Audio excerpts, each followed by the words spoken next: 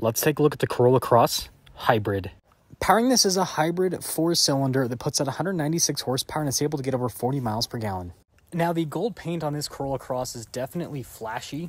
And then around the side here, we've got these wheels with the silver and black contrast. And we've got lots of cladding here on the side. Kind of reminds me of the Crosstrek.